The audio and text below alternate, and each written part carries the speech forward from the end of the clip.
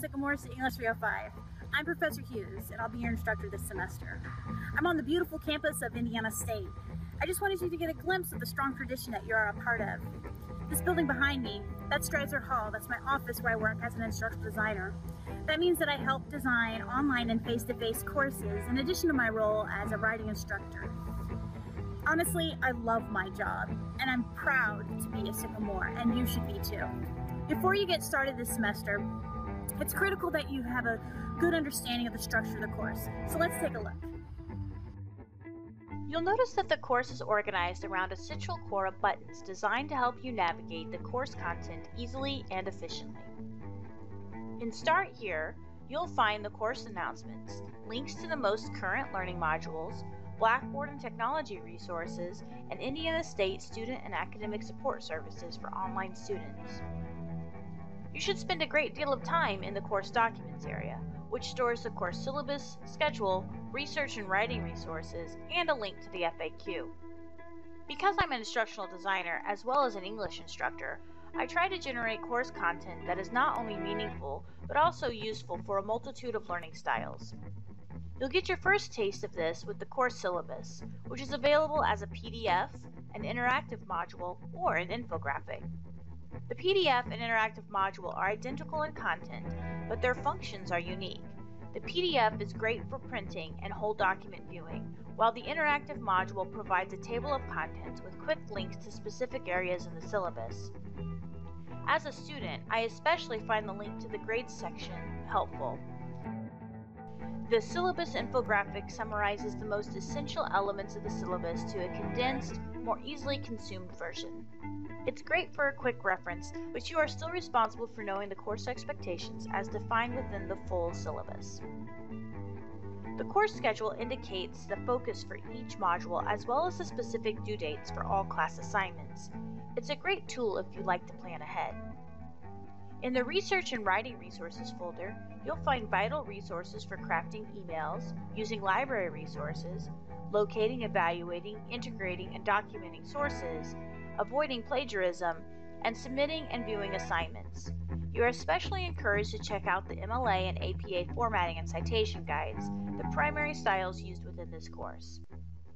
The FAQ, which is also available in the Discussion Boards button, is the first place you should look if you have questions about the course. If you cannot find an answer after searching the discussion board, syllabus, and other course documents, feel free to post an inquiry here. It's very likely some of your classmates have the same question. The home page is automated by Blackboard and can provide links to announcements, new items within the course, and upcoming assignments. However, you should always rely on your course schedule for an up-to-date outline of due dates, as the home page may point to older due dates from previous semesters, for example. The Learning Modules button will be the primary place you spend your time in the course and is a sort of one-stop shop for your course content, activities, and assessments. Each folder description identifies the dates of the modules, as well as provides a brief introduction to its focus.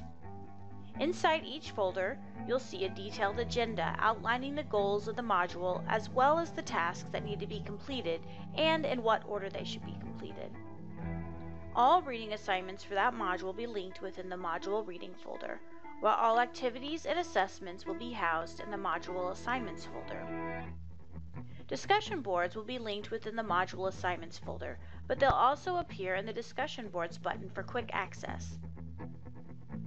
The Tools button provides links to all the Blackboard tools used in the course. It also includes links to the class roster and an email tool. Just remember, all activities and assignments will be linked within each learning module folder, so they are easier to locate. The ISU Library button will direct you to the Cunningham Memorial Library's website, which you will use frequently throughout this course. You will find the Chat with Us feature especially helpful, as it connects you with an online librarian who can help you with your document needs. The Search All feature is also useful in finding scholarly, relevant sources. You will learn more about this later in the course. Finally, although you are required to use the Math and Writing Center only once this semester, you are encouraged to take advantage of the Math and Writing Center throughout the course, as they can help you with all stages of the writing process. The Blackboard Tech Support button provides access to numerous tutorials specific to Indiana State's Blackboard. You can search within the topics, or you can try the search engine. I will also provide links to relevant tutorials with each posted assignment. You can navigate to grades feedback to locate your scores on each task, as well as detailed comments designed to help you build your writing skills. How you access the feedback depends on the type of assignment it is. Look for tutorials in the Writing and Research Resources folder or within your specific assignments for details on how to access your instructor's written feedback. That should give you a decent overview of the structure and organization of this course. Now check out the Module 1 agenda in the Learning Modules folder for your next steps. Remember, if you have any questions, post to the FAQ.